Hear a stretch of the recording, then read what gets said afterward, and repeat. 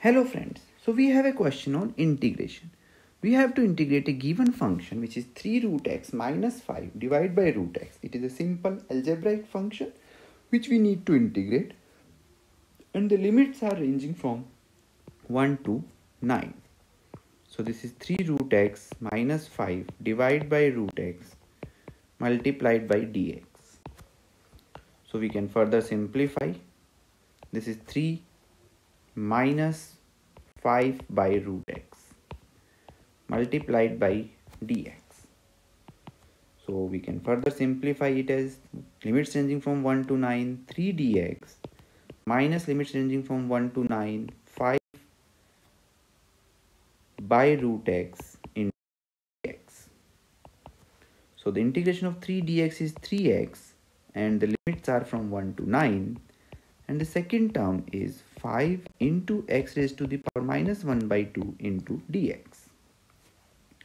So we can further simplify it as 3 into 9 minus 3 into 1. We have put the limits in this part, and in this part this integration would be x raised to the power minus half plus 1 divided by minus half plus 1.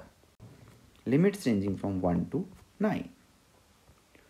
So we can further simplify it as 27 minus 3. This is minus 5 into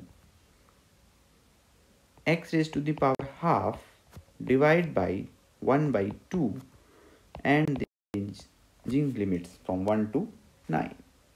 So it's nothing but 24 minus 5 into 2 and x raised to the power half, limits ranging from 1 to 9. So this is 24 10, 9 raised to the power half minus 1 raised to the power half. So what we get is 24 minus 10 into square root of 9 is 3, square root of 1 is 1. So what we get is 24 minus 10 into 2, or 24 minus 20 equals to 4. So this is our value of this definite integral. For more such questions, do visit our website iitnacademy.com and register for detailed explanations and solutions.